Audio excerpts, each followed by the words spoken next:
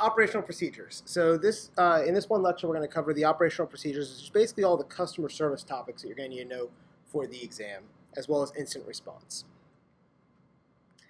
So one thing I want to bring up front is that IT is customer service. Okay, a lot of people think IT guys just sit in the basement, play on the computer all day, and they do stuff.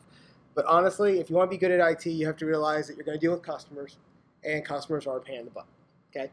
So you got to understand how to deal with them, because honestly, if you don't make the customer happy, they won't come back to you. If they don't come back to you, you're going to be out of a job, right? So customer service is important.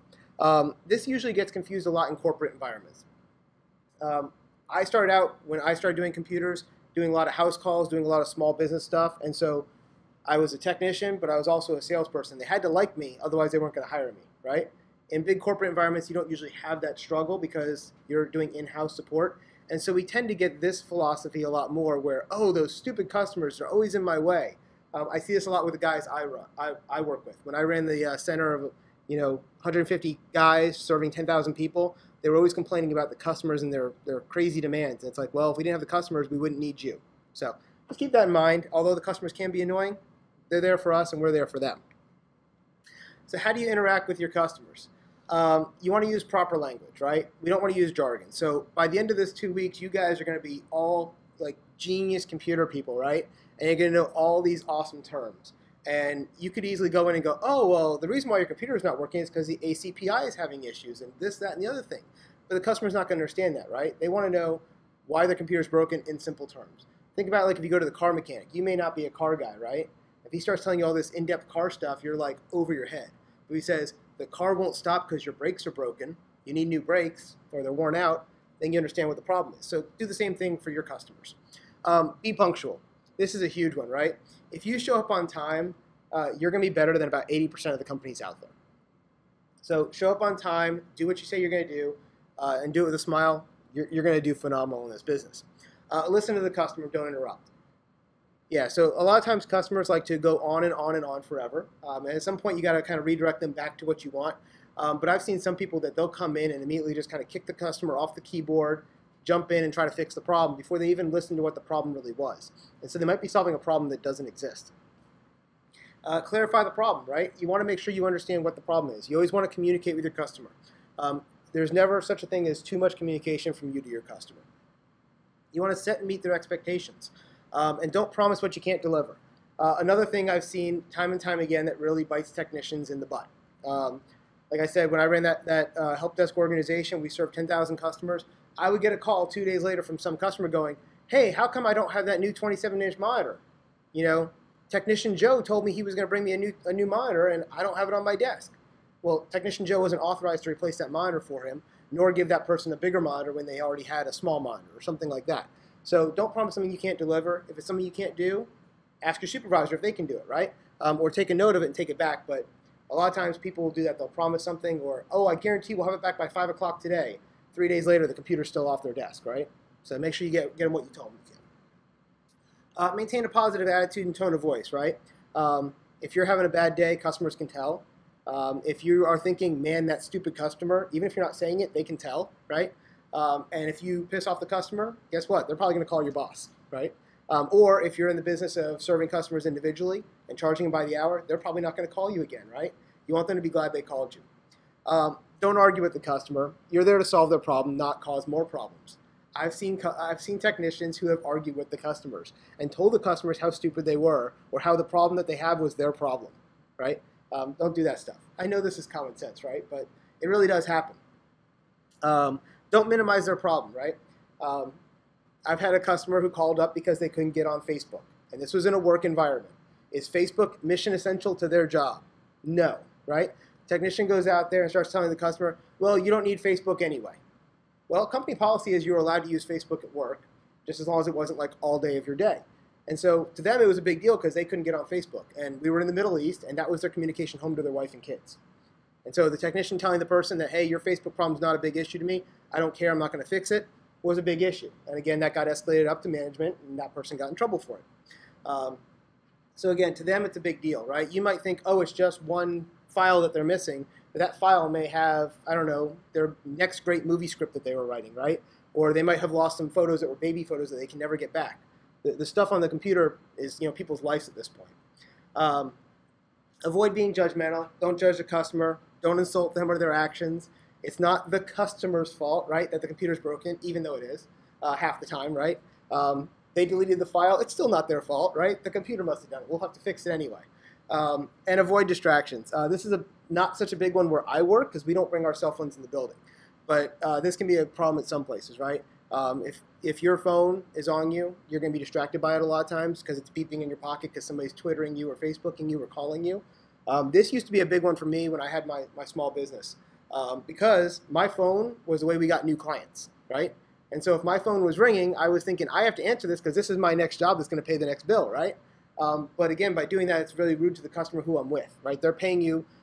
In a lot of cases, you're either charging by the hour or by the job. We charge by the hour. So if I'm sitting there on a 10-minute phone call taking the next order, that's time that this guy's paying for. That's not fair to him, right? So let it go to voicemail or have a secretary get it or something like that. Avoid distractions. You don't need your cell phone unless it's part of that particular mission or that particular job. So how should you treat customers' property? This one's pretty simple and self-explanatory as well, right? Let's say you're troubleshooting somebody's iPhone. Should you call your great-grandma in Nigeria? Probably not, right? That wouldn't be very right. Don't use their equipment for personal use. Don't look through their devices or their device storage unless it's required to do your job, right? Don't go, I wonder what they have in their photos file. I wonder what kind of music they got in their iTunes, right? It's none of your business, right? Unless, of course, it's what you're told to do. Again, I told you guys a story earlier. You may not like what you find, right?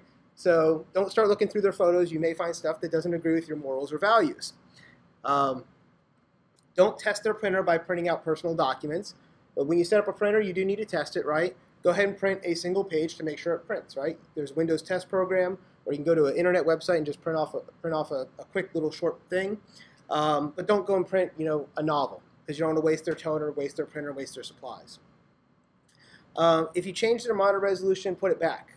You guys might be thinking, what is he talking about? So when you talk about monitor resolution, you're talking about how much will fit on a single size screen. You can squeeze it down into very tiny size and fit more on a screen, or blow it up and make it very big and fit less on a screen. If you're working on one of the older people's monitors at work, sometimes they have very low resolution, meaning they have really big icons, and it's really stretched out. And it makes your job as a technician really hard because you can't fit a lot on the screen. If you need to change it to do your job, that's fine. Go ahead and change it to a higher resolution. Do your job, but when you're done, put it back to the way they had it. Because otherwise, when she comes into work the next day and she can't see because the icons are, a quarter of an inch and she's used to them being 2 inches, she's going to be calling you for problems again, right? So whatever you change, make sure you change it back. And then again, make your customers happy that they called you. You want to be their hero. You don't want to be the guy they're complaining about in the break room. If you respect their stuff, they'll respect you and they'll be happy they called you. Instant response and documentation. So what do you do when there's a problem? Okay. So if you're the first responder as a help desk technician, you often are, right? I call you up because I'm a customer and I'm going, hey, every time I try to go to Facebook.com, it brings me to this other website. Well, that's kind of weird, right? I type in Facebook.com, but it's taking me to, I don't know, Twitter, right? I call up the help desk and they dispatch you. You start looking through the computer and you have to identify what happened. So you're going to ask me questions. You're going to write a report on what happened. Usually in a company, there's a ticketing system that'll do that. And you're going to preserve the scene for follow-up responders. So if it's just a troubleshooting issue, you'll just fix the problem, right? But what if you start going through and you're like, oh, I think this guy got a virus. Now we have an incident that we have to deal with that computer. So you're going to have to preserve the scene. You'll call your supervisor. They'll get the security team out there to deal with it. One of the things you need to do is document what you're seeing, right? So what I always like is the standard kind of military format. Date, time, and action you're seeing, right? So it's, February 7th. It's, 9:33 a.m.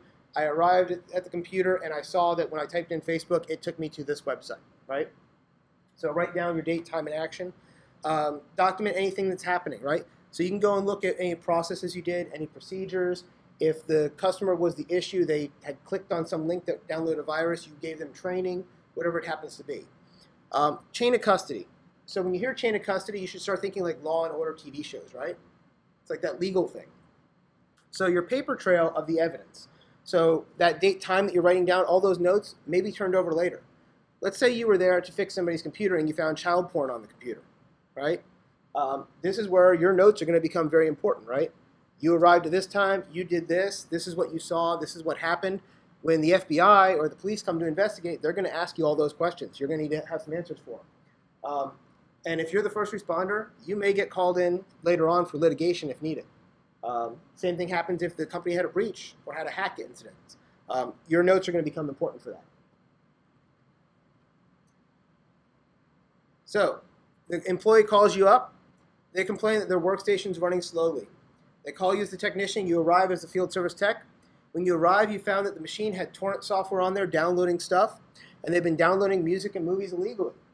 If we're doing incident response and documentation, what should we do? Well, we should make a note of what time we got there. We should note what we saw on the computer screen, right? We saw that they were using BitTorrent, that they were downloading, I don't know, the new Star Wars movie. You know, anything that you see that could be helpful, and then you're going to elevate it up through your chain of command at your office.